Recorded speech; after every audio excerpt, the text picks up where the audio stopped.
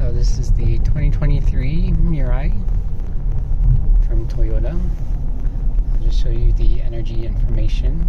So this is a fuel cell EV car, so it's using oxygen in the air combined with hydrogen in its fuel tank to create electrical power to power the electric motor, and the exhaust is water.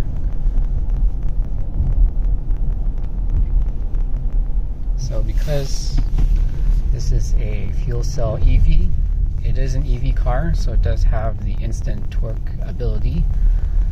So if I floor the gas pedal, hydrogen gas pedal,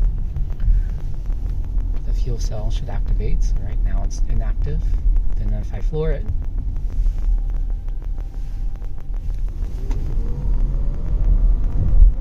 here's the fuel cell.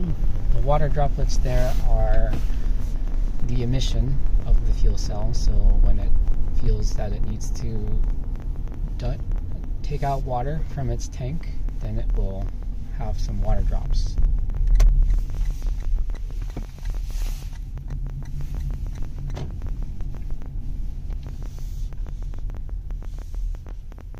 So I like to apply brake mode, which is the BR on the right side there. Brake mode kind of applies what would be an engine brake if you were in a internal combustion engine vehicle, regular vehicle. So it applies like a profile to the electric vehicle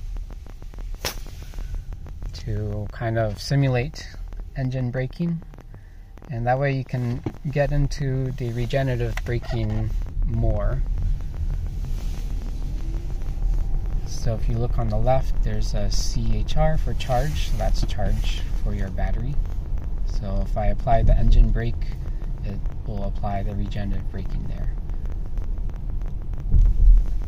And it does have regenerative braking even when BR mode is not on. It's just kind of more aggressive when it is.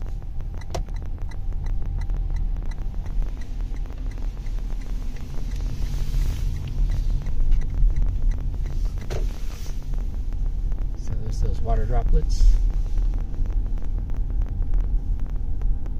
And then the interesting about the fuel cell EV is that it does use the fuel cell to do some air purification. There's a filter on the front of the fuel cell to intake clean air. And so if I take this turn, you can see the air purification value go up, because it is using the fuel cell to purify the air to generate the electrical power for the EV, for the battery.